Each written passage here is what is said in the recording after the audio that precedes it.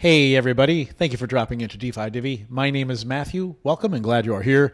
On this channel, we like to talk about simple crypto passive income strategies that are implemented on blockchains with utility, use cases, and that's all business problems. If you like that type of content, subscribe here or follow me right down here at DeFi Divvy on Twitter. As always, none of this is investment advice. I am not an investment advisor. Always do your own research outside this channel. Exciting video today. We are going to talk about the State Connector. Not only are we going to talk about how powerful this thing is for enhancing, just growing blockchain usability and in the number of use cases, but we're going to talk about Flare's approach to security with this thing. It's a really important concept when you're talking about oracles and ways to get external data into a chain. Right now, a lot of the solutions out there, you really just have to trust a centralized oracle that's working on top of a blockchain. Flare's approach is decentralized, trustless data coming in. And so we're going to talk about all that and how their approach to security. So that's super exciting. I got the idea for this video from a post by at Mr. Fresh Time on Twitter. That's Mickey B. Fresh and team. Highly recommend following that account for in-depth Flare knowledge. Really makes you think, that channel.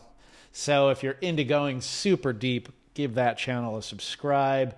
But first, let's go over this article on CoinDesk about Flare. This section right here, making blockchain more useful, and it talks a bit about the State Connector and how it can enhance use cases. So, and I quote, making blockchain more useful.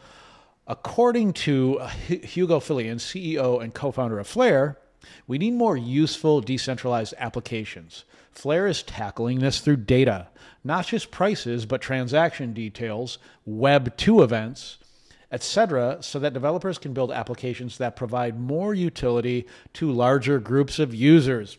And I love that because ultimately, most people are not going to probably end up being into crypto. I mean, they will and they won't. From an investment standpoint, it'll probably be approached just like most stock investors or real estate investors. You know, a handful of the population does it, and most people either just put it into an index fund or don't even think about it, or a lot of people just don't invest at all. But as far as the general population, no way do I believe we're all going to be paying for things in Flare tokens or any other cryptocurrency you can think of. But what I do believe is that under the hood, these tokens will be used and people won't even know they're using them. And that ties into what Hugo just wrote right here, so that developers can build applications that provide more utility to larger groups of users. There is still a lack of real-world utility being observed at scale in Web3 technologies, due in part to a lack of securely acquired off-chain data available for use in on-chain apps. Decentralized access to high-integrity data from other blockchains and Web 2 internet sources enables the creation of new use cases and monetization models. The Flare Time Series Oracle and the State Connector make more types of off-chain data available for use in on-chain dApps securely, scalably, and trustlessly.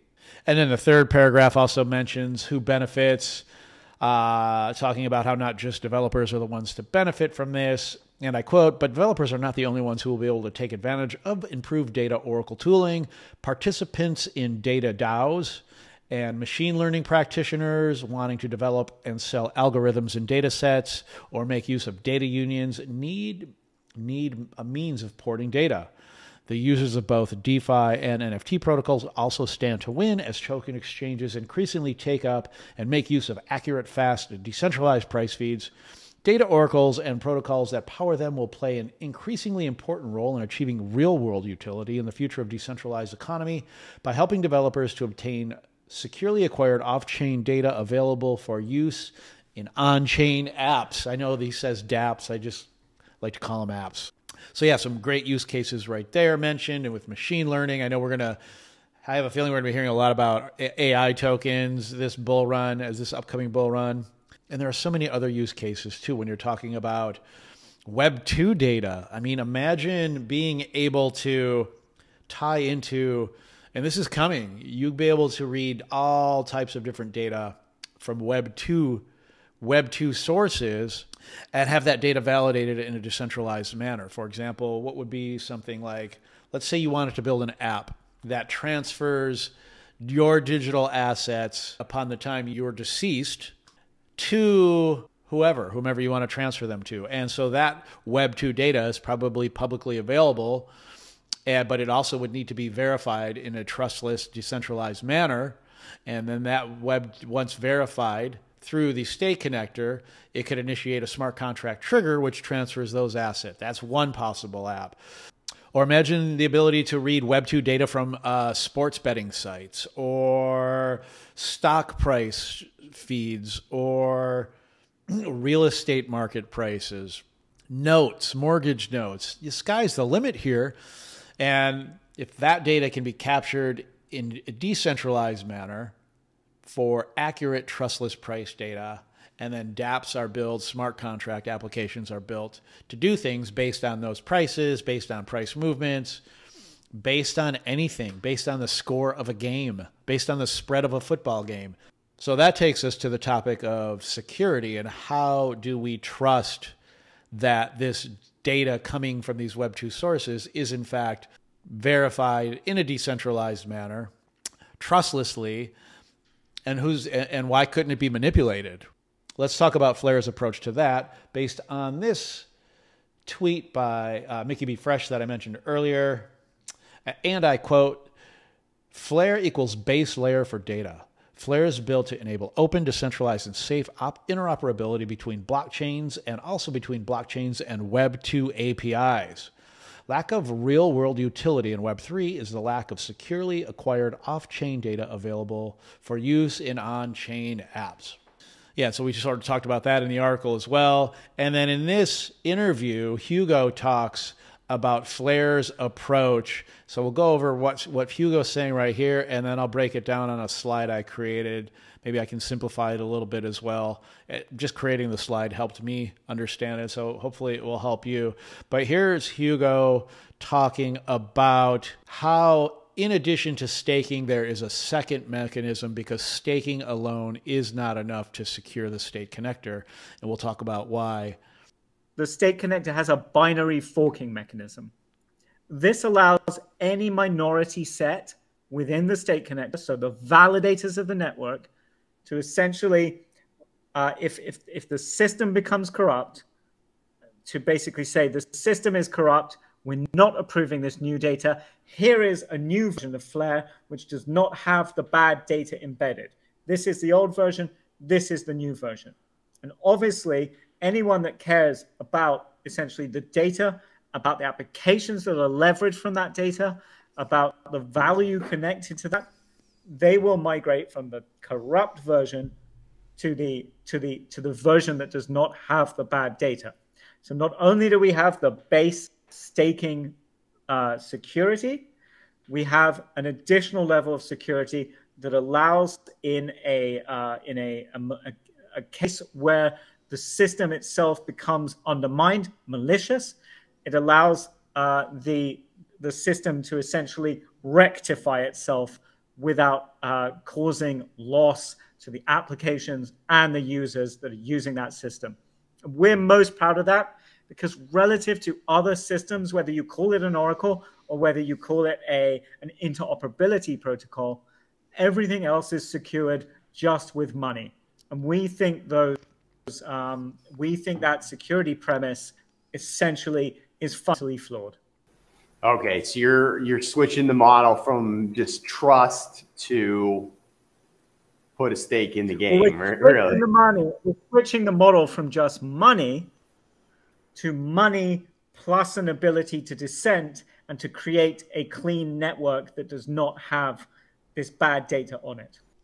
So let's break that down. It's pretty intuitive what he's saying here, but basically, if you look at this slide, this represents the State Connector, and here represents a bunch of different staked values in the State Connector to help secure the network. So this would be the base layer of security, staking, which alone is not enough, is what Hugo's saying. And here's why. So like he mentioned it I think earlier in that video as well, if you're staking, let's say you are staking, you have a validator and you have 100 million Flare tokens staked to help secure the network, but someone comes to you and says, hey, if you report a transaction that is false for $1 billion, it will actually, in a way, make a lot more money than your 100 million, and I will kick it in. I will kick you in on it. And so there's an incentive for a staker to be malicious. And if enough of those stakers are incentivized, you're losing a stake here, you're losing a stake here. And now look, you have much fewer staked. So the network's already becoming less secure. And the fewer people that are staking, maybe some of these people are also going, well, I'm just going to go stake on a different network anyways, because their rewards are better. So they might leave here. And now this thing looks a lot more vulnerable. Now it's a lot less decentralized, easier to attack. This guy was manipulated up here. And so this thing looks pretty weak right now. But what Hugo's saying, that's just the base 1 level. And that's what a lot of proof of stake is. And that's the problem with it that Flare is solving. But he's talking about his binary forking mechanism that's also built into the network. So what happens is a small group of these entities, these validators, understand, hey, the network's been compromised. So what we need to do is we need to go ahead and just create a brand new fork, binary fork. We have consensus that this one is no good. This is the new one. And then Hugo's saying your apps will need to be migrated over to the new one. That's the only part that I don't love, but I don't see another way around that right now. So basically right here, your app will be able to point away from that compromised one over to this new one. And I love that. That's huge. The only thing I don't like about it is, and maybe there is, I don't know, I have to dig deeper into this, if there's a way that the word migration doesn't mean you have to go ahead and update your application code base with a bunch of new API calls to a new network. Probably, I don't see how you could get around that. That is what it is. So there could be a little downtime there. Other than that, though, that is an extra layer of security in addition to staking that keeps things running pretty smoothly. And correct me, maybe I'm incorrectly stating that. Hugo mentioned the word migrate and that you'll be incentive to migrate. So it makes me think you'll have to do some work on your app to change it to point from this compromised network to the network that has not been compromised. Now, it'd be great if all the endpoint data and everything internally to this app could just stay the same somehow. Maybe something has changed under the hood and no migration is required, but there's probably some flaws in that idea as well. I'm sure there is. This is a type of stuff that requires deep thinking. It's not easy solutions. The fact that there is this added layer, this binary forking mechanism, so you have a new State Connector network right here, just forked from the old one. So this has bad data, this one has good data, and now all dApp developers change their dApps to point to the new one. Could be just a simple minor migration. If the app's built well, really it should be just changing like one endpoint somewhere and redeploying your code and telling everybody to update it. But yeah, that's it. Really powerful stuff, really powerful security mechanisms for Flare. Probably the most secure approach I've seen from any sort of Oracle, especially one that can read and validate Web 2 data in a decentralized manner. Great stuff. I love it. Just a quick one. Thanks again to Mickey B. Fresh for posting that. And that's it. I'm going to wrap this one up, everyone, and I will see you in the next one. Bye.